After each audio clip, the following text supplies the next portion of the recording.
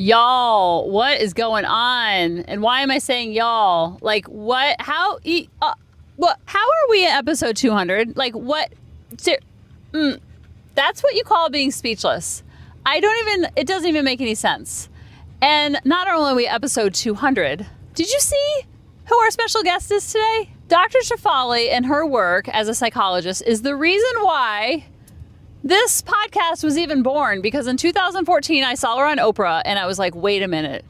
She actually makes a lot of sense with what she's saying. This seems so sensible and so reasonable. And this is how I teach. And this is how I counsel at school. But why can't I do it at home? And why is my voice so screechy? I'm not really sure. And I was like, wait a minute, let me get her book. And I stumbled upon her book. And it was the hour version, like a summary of it. I didn't even know it wasn't the real book. It was guideposts. And I remember her saying, your child is born with their own throbbing spirit. They are here to teach you where you need to grow. And I always say this, I was doing Body Beast. I was doing chest. Body Beast is a workout program with weights. I was doing chest, laying on the floor of our den, and I almost dropped the weights on my head. Because in that moment, that enmeshment and codependency was split in half, and I realized Lily and Grady were separate from me. They came from me, not through me. I didn't have the word power to say all that, but I just knew in that moment something had changed. It pierced my heart like nothing else. And that's when the journey began, when I heard that one sentence. It only can take one sentence. And that's why I always say, tell me your lightning bolt moments. Tell me your lightning bolt moments.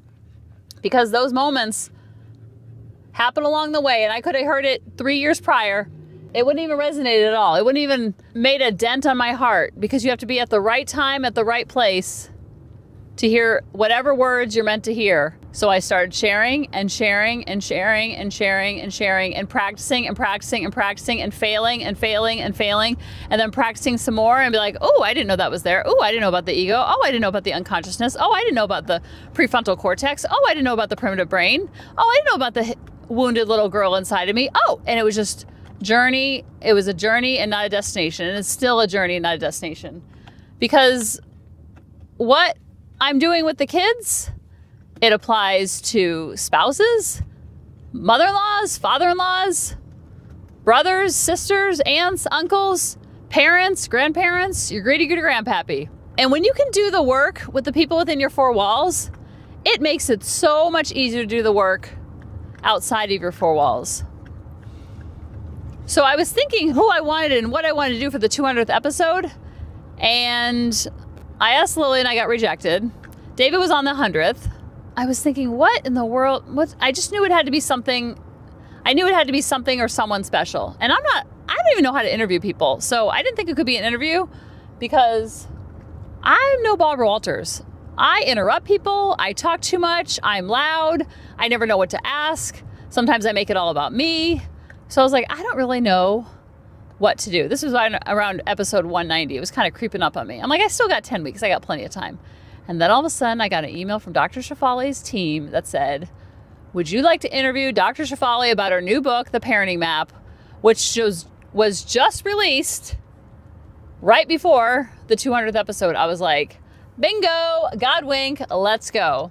So she asked me to do an Instagram live, and I was the one that was supposed to start the live and then invite her.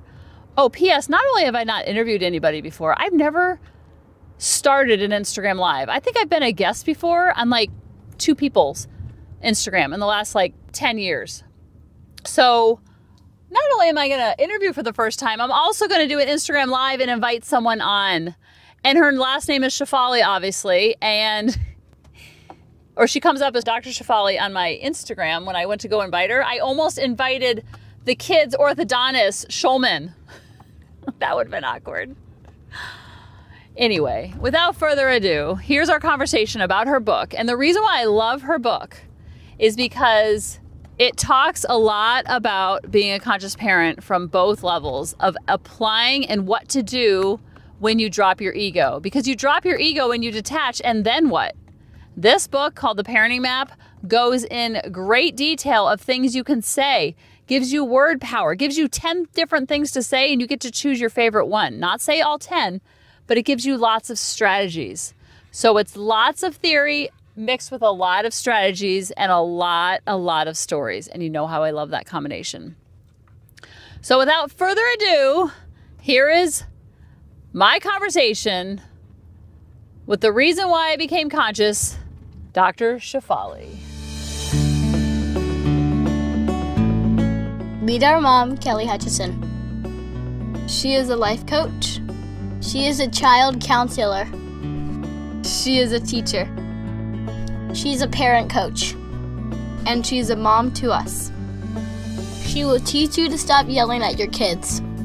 She will teach you to get your kids to listen. She will teach you how to never sleep with mommy guilt again. She will teach you how to be an imperfect mom, so you can help your kids be imperfect too.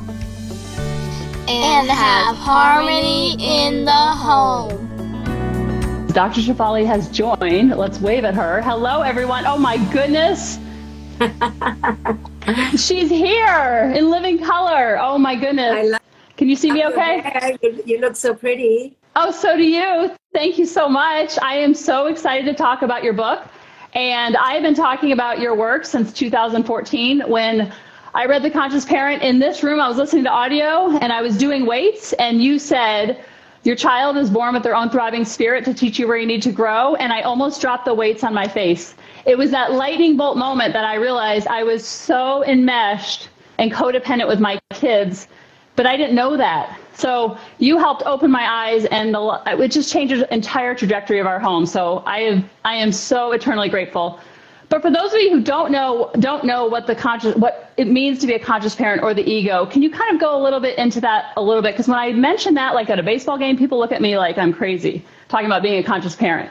Well, first, let me say that, Kelly, you were one of my first huge fans, and I do take credit for your relationship with your daughter, because your daughter gives me the credit. Yes. I'm so happy, and I'm just teasing.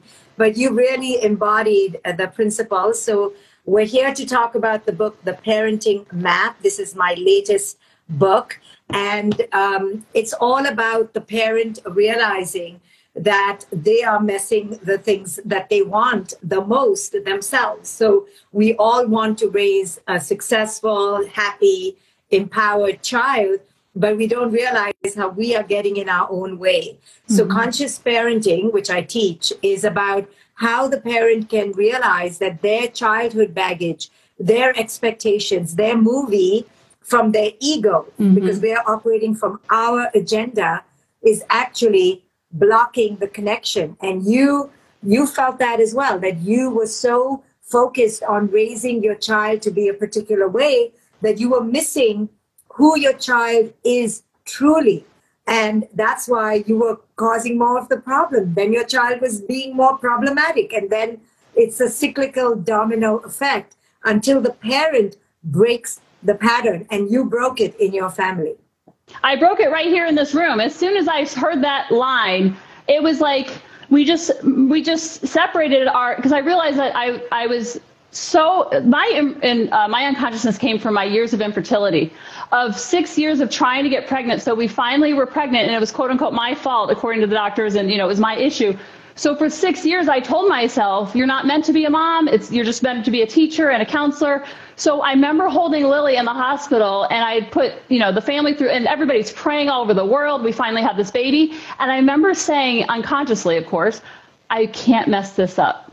You put, all these people are praying for you, and 6 years of waiting, she's finally here. Don't you dare mess this up. And I couldn't figure out why I was so calm and patient at school. And then at home, and I was dealing with severe behavior problems at school as a teacher and a counselor, but at home, my kids would interrupt me on the phone, and I turned into a crazy lady. And so I couldn't understand what that disconnect was. So of course I blamed the children. And then they were, for the first 5 years, I thought parenting was going to be relatively easy because I had so much experience. But I came in with such a big ego. Can you go on a little bit more about where the ego comes from, lack and scarcity versus love and abundance? Right. So most of us come into the parenting journey with this great inner anxiety that we have to do it right. You came into it because of infertility. Somebody else comes into it because they, were experiencing insecurity all through their life. So then this child becomes this trophy piece, right? We have to create this trophy, this project, this museum piece. So anytime the child then goes against that expectation, we lose our shit. And we think it's the child because the parental ego is stroked by the parenting mindset. The parents have been told that you are in charge, you get to do it your way, the kid needs to follow you. So then we keep imposing our expectations on the children. Children don't like that. They bolt, they revolt, they rebel. And the more they do, then the more we get angry with them and we want to go fix them. Like somebody in the chat is writing here, he's so aggressive. Well, if he's aggressive and we keep focusing on fixing him with more aggression and control, we're going to create more aggression and more rebellion. But we don't see how we're doing that. So this ego comes from the parenting paradigm that says you have to get it right. Your children are yours. You own them. And plus our own insecurities, which then tell us, oh my goodness, I better not fail at this. So this child becomes not a child, not a human, but it becomes a project. And the greater the fantasy, the greater the insecurity, the greater the lack, the more we lose our shit, we lose our mind, and we blame the child. It is not the child. And that's what conscious parenting teaches. And that's what this book, it's 20 steps in this book, how you, the parent, can change yourself, and then the whole game changes. So tell the audience, how did things begin to change once you realized it was you? Well, I was realizing, like, I was very triggered by tearfuls, like lots of tears, because I was under the impression that kids should be happy all the time. And when they weren't, then that meant I was failing as a parent. So I used them almost as a pawn to validate my worthiness as a parent, especially out in public, because I'm the teacher, I'm the counselor. So you better make me look good because you're my trophy and you're representing me versus you representing your own soul. And so when I realized my child was having a hard time versus giving me a hard time, that's when everything changed, because I wasn't teaching them the tools to manage their emotions. I was just meeting their emotions with more snappy turtle. And so when you said kids don't need to be happy all the time, another lightning bolt moment went off, because I was like, oh my gosh. And when they're not happy, that's okay too. The best thing I can do is normalize and validate that for them. Because me at 48, I'm not happy all the time. I remember one time we left the park and Lily and Grady and both of them were just acting up, and I was so embarrassed. And I remember getting in the car and going, we are the happy Hutchisons. You will be happy on the playground and let me talk to my friends. And I remember Lily in the back, 3 years old, she's like, I don't want to be the happy Hutchisons. And what she was saying is, Mom, it's too much pressure to be happy all the time. And when I was putting all that pressure on her to be happy all the time, she was buckling under the pressure, because she knew if she got upset, she was going to get in trouble. And I was going to, I always call myself the pointy lip mom. I was the pointy lip mom, like, making that face. And so feeling that stress of having to be happy all the time, she wasn't able, and Grady wasn't able to express their emotions. But when we allow all of it, and I just control my side of the street, life changed forever. So can you talk a little bit about the happiness, what do you want for your kids? And I just want them to be happy. How you ask at all your talks, which I love. You just lure them in and then you just swipe them. So we think that we're supposed to raise happy, successful children. And then we begin focusing on that like a dog on a bone. And what we're trying to say really when we control our children like that is, you do what I want. I control your moods. I control your opinions. You are not a human being in your own sovereign spirit. You are here to make me feel good. And Kelly, from your patterns, you were the happy, cheerful, the fixer, the pleaser. So those dark, or negative, they're not even negative. Those other feelings were suppressed in your childhood. And you just put on a mask of being happy. But your children, and my daughter, Lily and Maya, are so similar, because they're like, I don't want to wear a mask. I want to be authentic. And that was a game changer for us, because we were never allowed to be authentic. We didn't allow ourselves to be authentic. So your children and my daughter awoke within us our own self-neglect, our own lack of inner acceptance. So when we focus on happiness or success, these very narrow metrics, it's because we live like that. We live according to this narrow, insane perfectionism. And because we torture ourselves and we're not aware of our own inner conflict and torture, we put the torture onto our children. And if we have a good child who listens, then if we had a mini me, we would be fine. We're like, just do what I say. Well, look, I survived. But it's those bad children who don't listen. They're the ones who come here to awaken us. And once we realize that, then we realize, oh, the child is neither good nor bad, happy, not unhappy. They are just human beings having moments that they have every right to have. And we don't get to control that. Right.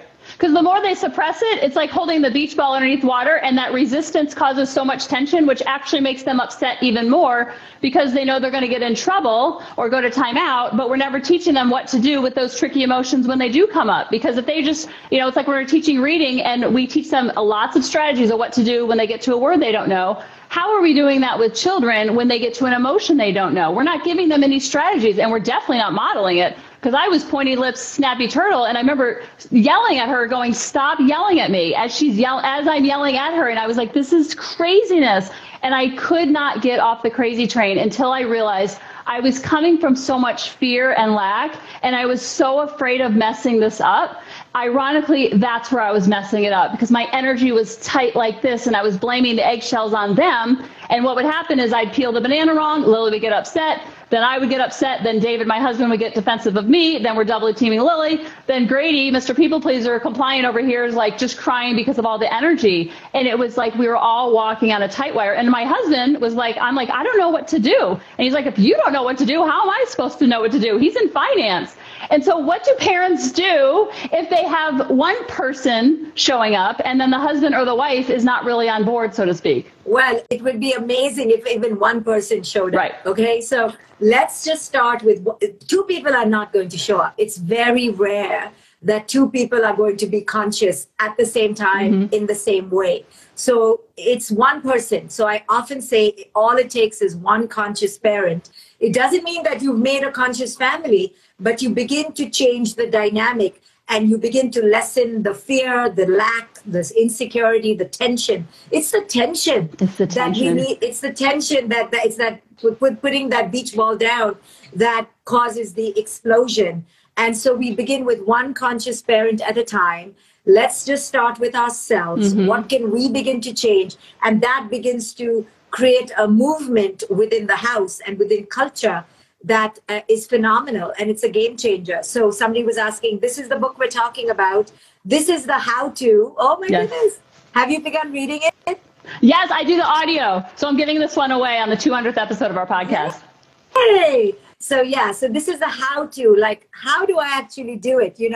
You've been asking me, so many parents have been asking me, and I've been resisting it because I wanted the parents to, do the work. So, but after 10 years, I finally said, you know what? Now I need to break it down and make it really simple. And this is a great book for fathers. Fathers need steps. Men in particular need a very linear way of operating. So this is that book. And if you've read it, if you are a supporter of conscious parenting, please leave a review because other parents need to learn that there's another way to do it.